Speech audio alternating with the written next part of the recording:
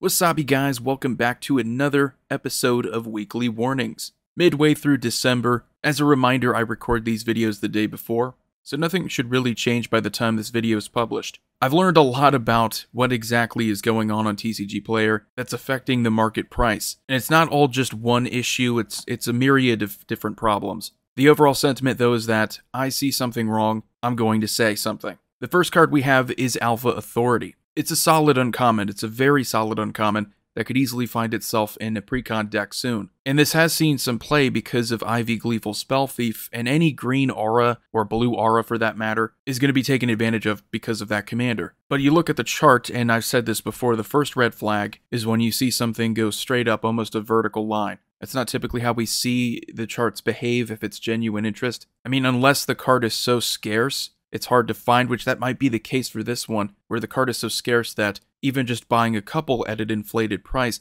is enough to do this to the chart. But we see an average of $1.50, we see a market of $3.38. The sales history snapshot shows us that there's a couple suspicious sales, actually three. The 11th of December, we have $18.99, and then $18.99 again, and then the day before, you had $11.15. That's not normal, you don't usually see that unless there's actual manipulation going on. A seller is trying to influence the price of this card because they have a lot of them in their inventory, or they're getting people through the card optimizer. The next card is Seasoned Dungeoneer, and something I should say about this series is that not all warnings are the same. I don't want you to look at something just because it goes up really quickly, which this did. I think in a couple days, this went from being a sub $1 card, a bulk rare, to $5, and now we see it getting close to 10. This is a legacy card though. It does see play in some legacy mono-white prison decks, so if you're like me and you focus primarily on Commander, and you don't know why this would see play, it's because it's actually doing pretty well for legacy decks. I mean, evidently it just keeps going up. And then we have Overseer of the Damned from the archenemy Nicol Bolas.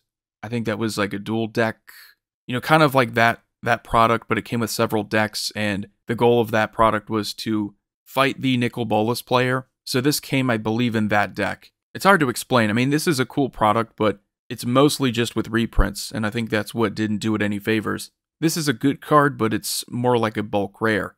If your goal is to destroy a target creature, well, we have Ravenous Chupacabra, which is 3 mana cheaper than this. Doesn't have the other good abilities or the good stats, but most people, if you're looking for that removal on a creature, you would go with that one. So it getting above $3 seemingly overnight is kind of a red flag. And this is not a hard card to find either. It's been reprinted before in Commander decks, and they're all pretty much below 50 cents. You have 5 pages of listings for this one specifically, and we get our familiar friend here with the blue lightning bolt, signaling that this is direct by TCG Player eligible, and that's the whole point of them doing the several different listings of different conditions, but roughly around the same premium. Dig even deeper, and you see it's really suspicious if you look at the sales. I feel like I'm Jim Carrey in that one movie, 23, I think that's what it was called, where he just becomes obsessed with the number. Looking at these, you see the same exact number several times, which is again another red flag, and when there are this many red flags, it's safe to say that this is manipulation. The next card is Underworld Breach. This is a good card and it does have some decent value. It has scarcity and desirability. That being said, I don't want people to think that just because a card has desirability, you can justify why it would be expensive. Doesn't mean that it's an absolute, right? It's not 100% manipulation free.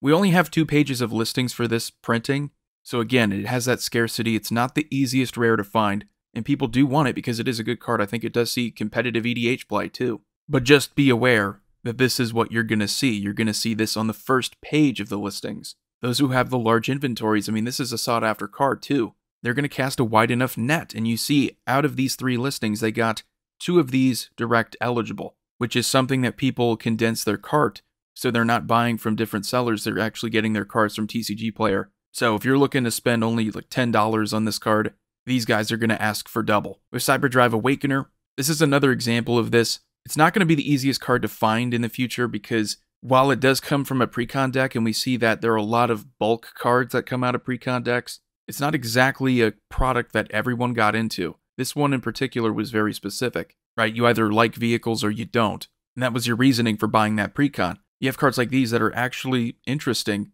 They're worth at least a couple dollars, so it has some things going for it. It is harder to find. Again, you only have 2 pages of listings here, But just be aware that, again, just because you could justify why a card would be expensive doesn't mean that it also isn't being manipulated. If you're wondering why the direct-to-TCG player is so significant, this is the first page of the listings. You don't even see a single one, so if you're looking to optimize your cart, getting your package straight from TCG player, none of these sellers are going to be included in that. And you find that it's usually the larger sellers that take advantage of that direct feature. This algorithm is rewarding the bad sellers on the site. Most of these, not every single one of these on this first page, are well below the 50,000 sales mark. So they don't qualify for direct. I don't know the specifics of what you have to do in order to meet that requirement, but accounts like Last Save Point, they're clearly taking advantage of something that was intended to make your life easier. And looking at the sales, it is suspicious. You do see a lot of the same numbers, which tells me that it's probably an account selling to another account that they own,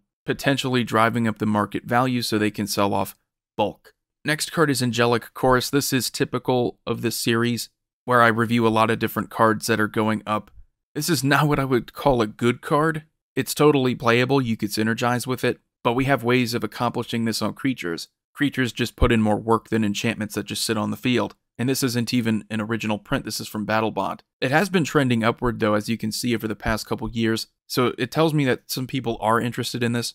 However, there is also the potential for manipulation, and I see a lot of sales here 7 and up, which is way too much. The average person is not going to spend that kind of money on this card. And then we have Elvish Reclaimer from Core Set 2020. A solid 1-drop for what it's worth. Again, it's like Underworld Breach. You can justify why it would have some value, but then you look at the sales, and it's not the foil sales. I don't really care that people are spending a lot on foils. That rarely factors into the manipulation. But you look at the 11th of December, you see some sales that repeat. It's subtle manipulation. It's the kind of manipulation that a lot of people who maybe aren't the biggest fan of mine, they like to brush off. They say, well, this is a nothing burger. But it adds up, and this is the final result. You get a trend that's upward.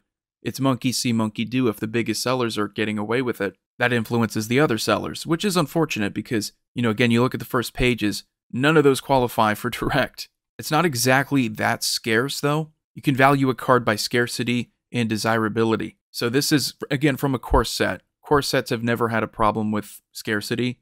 A lot of those cards are pretty easy to find. This is just a desirable card because it's a solid 1-drop. It would be good for land strategies. Land strategies tend to have a lot of expensive cards. Last card is Elemental Bond. This is right in that sweet spot if you're someone who likes to manipulate and play games with the market. This is one of those cards that you would want for a deck. You could see why players would want to pick it up for their commander decks. I think it would even be playable in Pioneer, right? So it's got a couple things going for it, and it's just solid card draw. Yes, you could find better card draw in green, but for the mana that you're spending, it's not totally unreasonable. For however long it stays out there, you're drawing a card whenever those creatures enter. But looking at the snapshot, I see a lot of repeating sales that are well above the average. For all of these sales, again, to happen within a day, we're getting to the point where the manipulation is spreading to other cards that people can actually justify being expensive. So it's not as simple as just going on TCG Player to buy a couple cards. This is something that anybody could do. If you want to avoid getting ripped off, before you add something to your cart, just view the sales history. You'll thank me later because you see things like this. You could save yourself a lot of money just by going the extra step. So that's going to do it for this episode of Weekly Warnings. Nearing the end of December, I've been kind of slow with the videos lately. I don't know, it's just that time of the year, more so in that R&R mindset. So hope you enjoy your end of the year. Commander Void signing off. I will see you all next time.